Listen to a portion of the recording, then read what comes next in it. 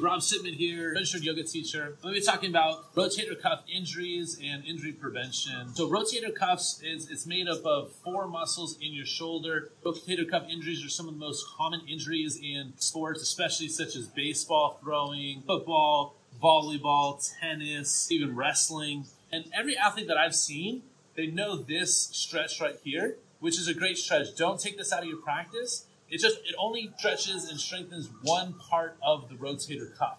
And as you know, the shoulder is extremely dynamic. It moves in a bunch of different ways. And if you're only stretching and strengthening one specific muscle in one area, you're leaving out the rest of the muscle, the rest of the rotator cuff, which will make you susceptible to injury. So let's jump into it. So in yoga, this is a miracle of an exercise. This is downward dog.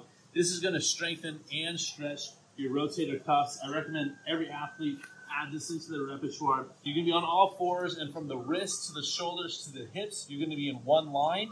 And if the knees needed to be bent, they can be bent. This is what it looks like.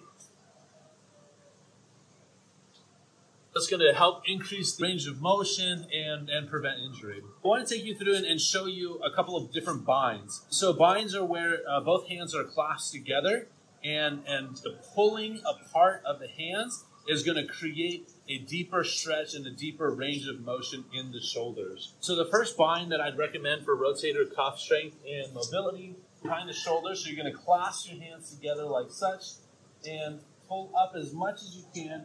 Keeping the palms together as much as you can is going to help protect your wrists and prevent injuries from the exercise.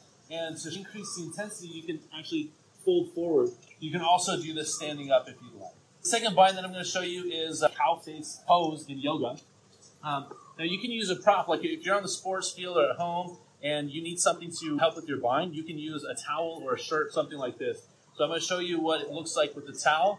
The right hand is going to be up and the left hand is going to be down behind your back, and it's going to look like this.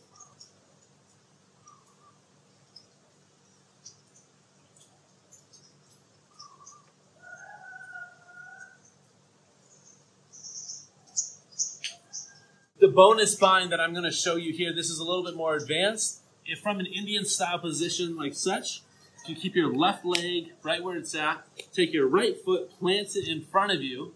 All right, you're going to take your right arm, and you're going to poke it through underneath your right elbow, reach behind, and pull up. The more you pull and the more your chest lifts, the more intense the stretch.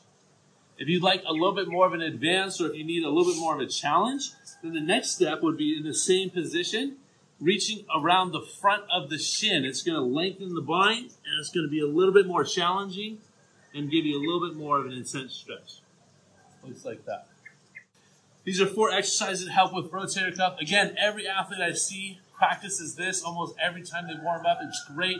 Don't take it out of your repertoire. But if you add different binds and add different shoulder stretches, it's going to increase the chance of healthy rotator cuff while you play throughout your season and decrease the chance of injury. Take these, try them at home. Rob Sitman, RYT 500. Thanks for joining. If you're an athlete and you want to know how yoga will help you improve your performance both on and off the field, tune into my channel, like this video, subscribe, follow for more videos just like this one.